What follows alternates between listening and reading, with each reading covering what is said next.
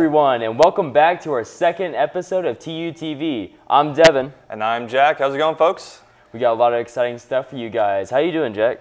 Yeah, this week I've been super busy. A lot of stuff going on, and I'm trying to get swole now, too. Me too. We are both trying to get swole. For real? Yeah. I think we should be workout buddies. I already got one. I don't know. I mean, I don't know. Could you keep up? Like, I don't know. Oh, you didn't just turn me down. You just turned me down on camera. We can cut this. Yeah, we're gonna cut that. We're gonna cut that. for like, I know you do like surfing and stuff. Do you have to like? Is there like specific like surfing exercises that are? More just balancing. Really, there's not. I mean, if you're good at swimming, you're probably fine. Yeah, if you can swim, you won't drown. Easy. And awesome. yeah, for this week we're going to be doing a special interview. Hope you guys will enjoy that one. Yeah, got something we're both really interested in, and a lot of new sports and news topics that really interest you guys. Awesome. I hope you guys enjoy it. Yep. Thanks.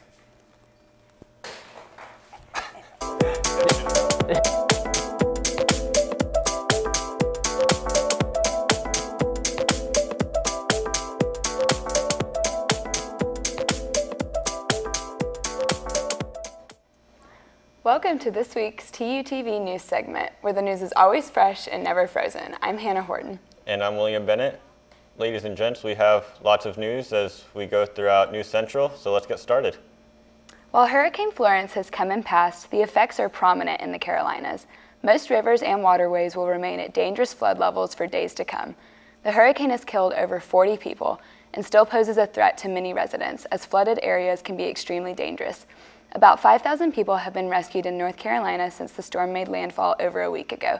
Meteorologist Bob Oravec says, quote, "All that water is going to take a good while to recede, and damage can still be done," end quote. These backups in water systems, as well as other heavy rains, have prompted flood watches and warnings in adjacent states. The Japanese space agency, JAXA, claims to have made history on Saturday by landing 2 unmanned rovers on an asteroid. The rovers are collectively known as Minerva 2-1 and are functioning well. This is the only part of the overall mission, though, as a 3rd rover is planned to land in early October. JAXA is also planning to blow a small crater in the asteroid. This will allow them to collect samples from below the surface. The carrier spacecraft will then return to Earth by the end of 2020 with its collection of samples. If the mission is successful, they will have achieved the world's first sample return mission from a C-type asteroid. Japan is racing NASA for this achievement, as the U.S. mission is due back to Earth by 2023. The soft serve ice cream machine in the Pat Case Dining Center is known and loved by many a TU student. However, most know that the machine has been out of order for multiple weeks with no end to this tragedy in sight. Students looking for a sweet treat sadly walk past the soft serve station as it sits there showing no signs of life. For some, this is the only source of dessert that they can have.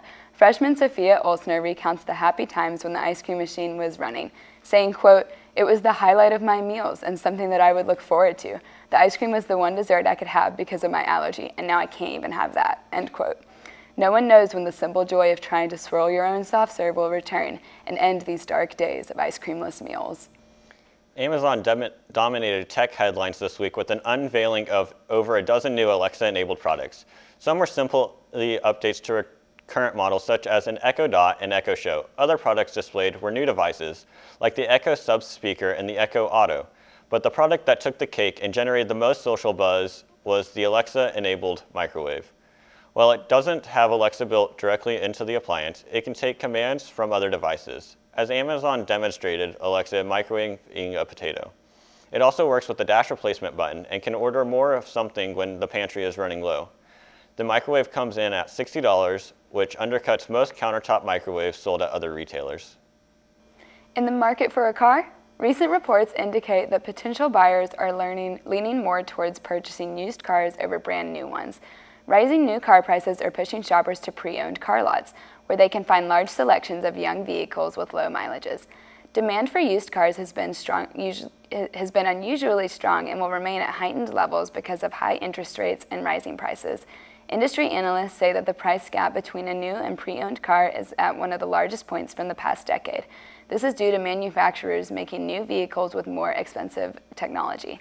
Meanwhile, the used car market is being flooded with cars that are only a few years old and have been well maintained.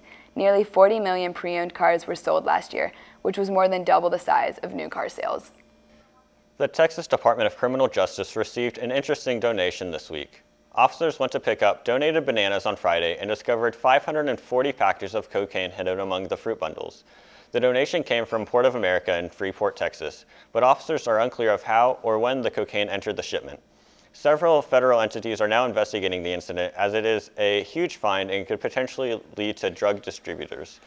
Police analyzed the contents and valued the drugs at almost $18 million. The fact that first the strawberries and now the bananas. What strawberries?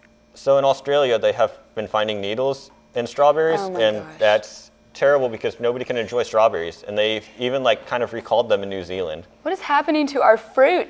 How are we ever going to like be able to consume strawberry banana smoothies in peace?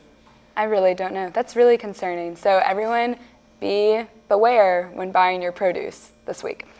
Well, that's all the time we have for a TUTV news segment this week. Join us back next week when hopefully the Pat Case soft serve will be back in business. I'm Hannah Horton. And I'm William Bennett, and this is TUTV News.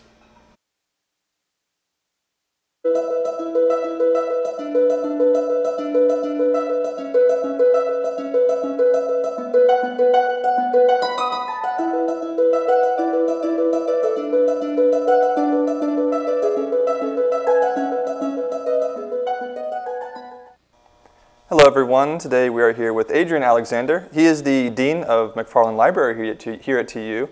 So thanks for coming, first of all. My pleasure, Zach. Thanks for inviting me. Yeah, no problem. So if you don't mind, tell us a bit about what it's like to be the Dean of the library here, real quick.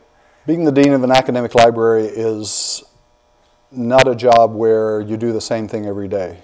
It involves administration, so that means budget and personnel, strategic planning.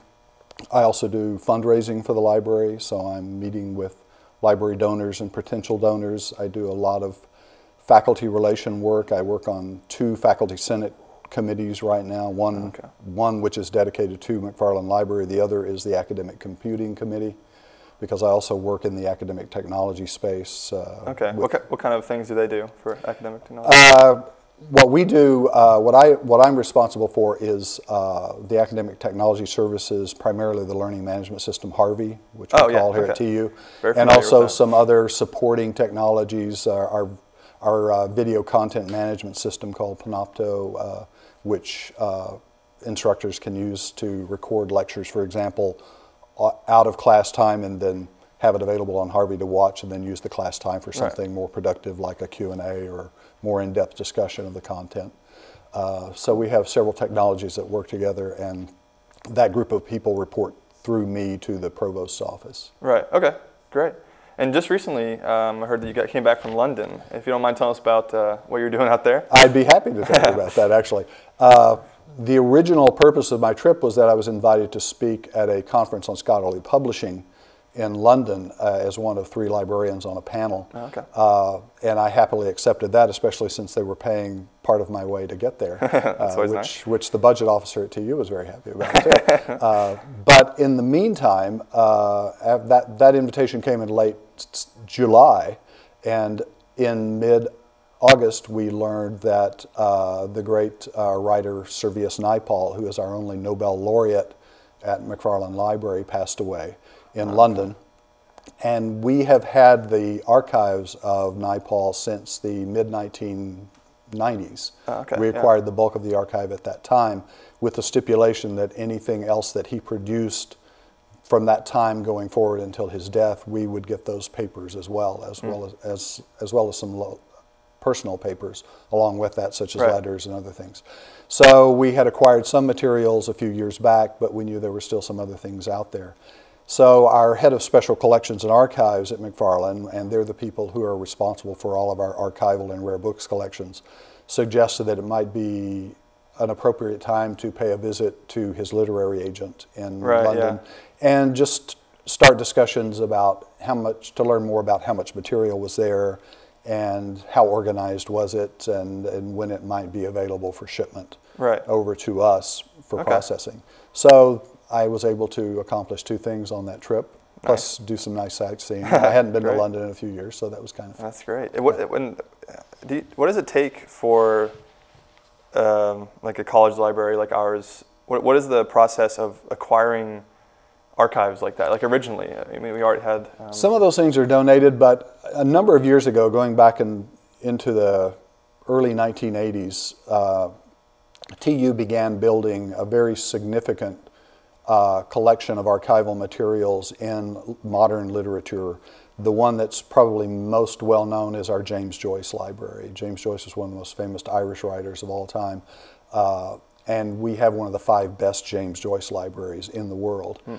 We publish the James Joyce Quarterly here at TU. As a result of that focus on Joyce studies, we've been publishing that journal. We don't publish it, the English department does, but that journal's been published at TU for over 50 years now. Wow. So we support the scholarship that goes into producing that journal, but also we support Joyce scholars all over the world.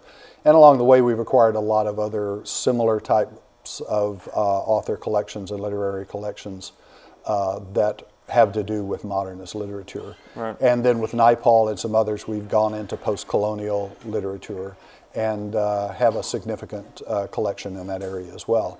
And we support not only research here at TU, faculty and scholars here and students, but we have scholars from around the world, literally. A scholar on Naipaul from Australia is currently working with us on a book that he's producing. Wow. And for that kind of thing, like, is such a huge scale. Like thinking of Tulsa as a small college, yes. Somebody from across the country is... It often comes as a surprise to people to learn that the life archive of an author of Indian descent who was raised in the Caribbean and studied at Oxford University and has been named one of the top English language authors of the 20th century, has his archive in Tulsa, Oklahoma. Similarly with Joyce, who would imagine that Tulsa was a place for Joyce studies, but it is. That's great. Well, thanks again for coming. Thank you so much for the information you've given us, and thanks again. You're quite welcome. Anytime. Awesome.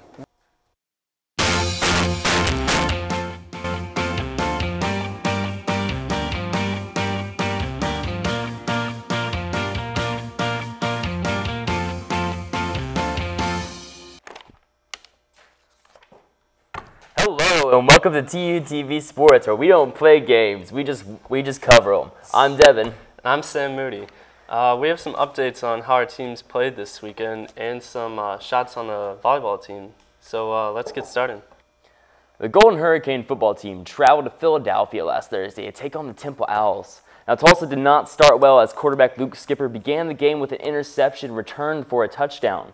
The offense quickly responded and drove the ball the length of the field, finished off by Corey Taylor's short run. He finished the game with a 96-yard and 2 touchdowns. Both teams ran the ball well, with Raquel Armstead gaining 108 yards and his touchdown. It was turnovers and missed opportunities once again for the Golden Hurricane.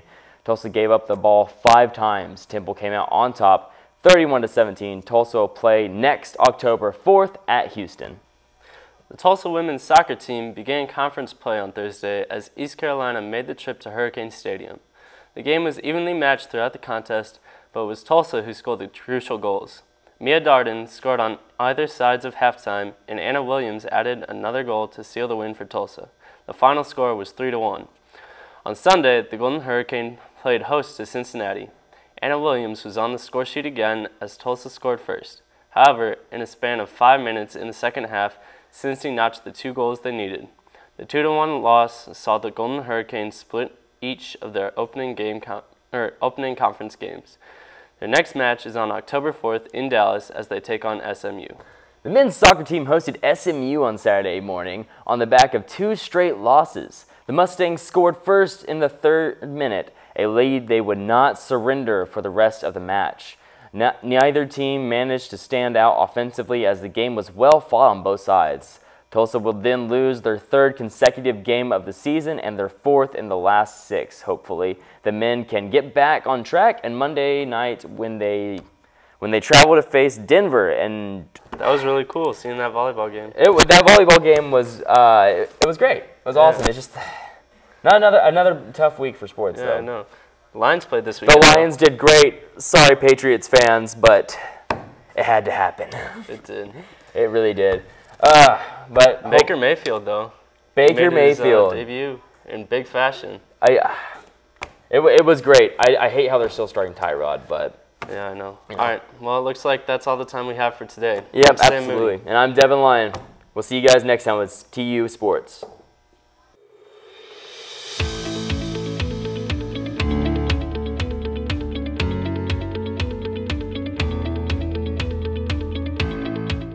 Hello and welcome to TUTV Entertainment. I'm Christina Boole.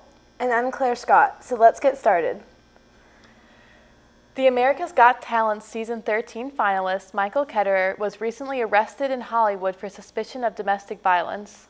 The singer was arrested after getting into a fight with his wife that left a red mark on her skin. Ketterer claimed that the incident was a misunderstanding, and his wife is choosing not to press charges. He was released after paying a $50,000 bail. This arrest has come to a shock for most, as Ketterer has been admired by many as a father and talented singer. It is speculated the band Maroon 5 will be the scheduled headliner for the 2019 Super Bowl in Atlanta, Georgia. However, the release of the news was not received positively by most Atlanta natives. Many argue Atlanta is the home to some of today's greatest singers, entertainers, and dancers, and want to see an artist or group like Usher, Ludacris, Future, and Ciara. This will be something for the Super Bowl committee to think about, especially since last year's performance done by Justin Timberlake had show ratings down by 9% with impartial reviews. Kevin Hart defended his night school co-star Tiffany Haddish in light of negative comments made about her. In a recent interview with The Breakfast Club, Cat Williams made ill comments toward rising comedians of color, and specifically targeted Haddish's comedy skills and experience in response. In response, Hart pointed out Williams' declining stardom in Hollywood. Hart suggested Williams should take responsibility for his status in the comedy game instead of blaming those who run the business, and help upcoming comedians instead of putting them down. Millie Bobby Brown, 14-year-old Stranger Things actress, had asked for her fans and backlashers' respect in her close friendship with Drake. This backlash comes after rumors of the 31-year-old rapper and father allegedly dating an 18-year-old model, Bella B. Harris. Brown values her friendship with Drake, saying, "I'm lucky to have people in the business extend their time to help me further my career and offer their wisdom and guidance." She accuses critics of her friendship of being weird and adds, "I'm very blessed to have amazing people in my life. You don't get to choose that for me." Bill Cosby could be sentenced up to 10 years in prison due to the allegations made attributed to drugging and sexual assault. This victory for the #MeToo movement, which started around the time these cases came to light, will hopefully start a permanent social change. Rebecca O'Connor, VP of Public Policy at the Rape, Abuse, and Incest National Network, says, "People are watching carefully. I think for a lot of survivors, they can see themselves in this story." The nonprofit's hotline has received a high volume of calls within the last year, which is only a testament to the encouragement given to survivors of sexual assault, especially those who were scared to go after criminal charges in the past. Noah Cyrus, younger sister of Miley Cyrus, put a unique product on the market this past week, a bottle of her own tears. Cyrus, who recently suffered a breakup from rapper Lil Xan, chose to put 12 of her own teardrops for sale on the site Pizza Slime for just 48 hours. The price for such an unusual product, $12,000. However, for fans who aren't looking to spend so much on Cyrus's emotions, she's also selling a coffee mug with the phrase, quote, "Noah Cyrus's tears," end quote, for $10. This incident also followed a recent post from Cyrus on her Instagram, which included a short music video of her new EP, The Good Cry. Pop star Rihanna is not only a successful singer and actress, she is also a humanitarian. Rihanna was recently appointed to be an ambassador to the island of Barbados, her home country. Her official title is Ambassador Extraordinary and Plenipotentiary. The Barbados Government Information Office described her role as having, quote, "specific responsibility for promoting education, tourism, and investment for the island," end quote. Rihanna has portrayed her love for patriotism for her home country through her philanthropic efforts focused on health and education in Barbados. The singer said in a statement on the matter, quote, "I look forward to working with the Prime Minister Motley and her team to reimagine Barbados," end quote. The State Fair is coming to Tulsa this weekend, September 27th through October 7th. The Tulsa State Fair is described as the city's largest family event and is also officially certified as a, quote, autism-friendly location, end quote. The fair is packed with a wide variety of events throughout the 11-day span, From music to rodeos, to rides, to food and cooking contests, and even Disney on Ice, there will be events for every age. With gate admission starting at just $6 for kids and $10 for adults, it looks like it's going to be 2 weeks of pure fun. Well, that's awesome. I'm super excited for the fair to start. I didn't even know what was happening. Yeah, me too, and it's so close to campus, so Yeah. it'll be so easy to go to. It will so be. Fun. Yeah, I didn't make it last year, so I love some really... funnel cakes. Oh, some good yeah, fair funnel food. cakes, and I think they said rodeos. I don't know. I've never been to a rodeo just the whole before, experience. But yeah, definitely. Yeah. Nothing like some Oklahoma culture. Oh, no, for sure. I mean, is there anything specific you're excited for at the fair? I mean, the funnel cakes The probably. funnel cakes, that's the biggest thing? It's the best part. Wow. I mean, I'm always up for good rides, but... Yeah, I take a pass on the rides. Yeah. Get too dizzy, but you know. Yeah, I have definitely gotten nauseous on rides before, but hopefully that won't happen this time around. Won't have to bottle up our tears like Noah Cyrus. Having a good time. Yeah, I've been through breakups before, but not that bad. Well, that is all we have time for today. Thank you for joining us here at TUTV Entertainment. I'm Christina Boole. And I'm Claire Scott. Wow, what a sad time over at the entertainment desk, all right? Yeah, it was very emotional over there. Jeez. I hope you watching are all okay dealing with this emotional content. I have a fun story for you, actually. You're talking about Luke Skipper, the QB here at University of Tulsa. Yes. When I was in high school, I played football for Bryan Adams, that was in Dallas, like the inner city. And we made it to the playoffs, and we actually played Forney, who Skipper was the quarterback for Forney. Oh, really? And they weren't in our district, but it was playoffs, so we had to play someone like outside of our district. Okay. And they creamed us. They actually destroyed us. Was they it put up 70 on the board. Was it because of Skipper? Like, was he? Oh, was wow. Amazing. Yeah, he was really good. And I haven't talked to him since, but like, I mean, I could say to him like, hey, I played you. If you're out there, Luke, give me a call. I don't know if you can find my number, but I mean, he's only got to comment on the YouTube page, right? Yeah. Yeah, comment. Luke, comment on the thing. And while you're there, just hit the subscribe button subscribe. too. I mean, it's not a big maybe deal. the like, the bell button, share, Facebook. Check us out. and make it a playlist. I mean, whatever you want to do. Yeah.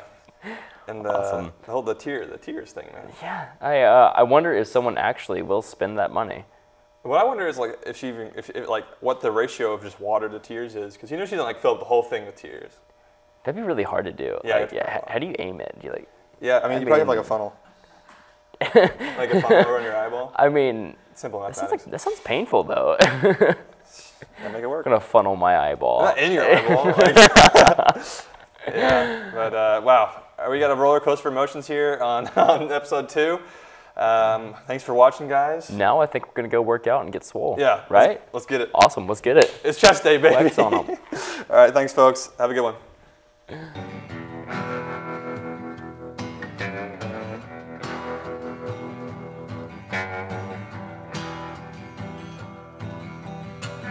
It's a world of empire, born in hellfire. The weak ain't got a chance, except for when they do. But I leave that up to you and the agency romance. It's fought on battlefields, displayed in the shipping yields, the human toll it takes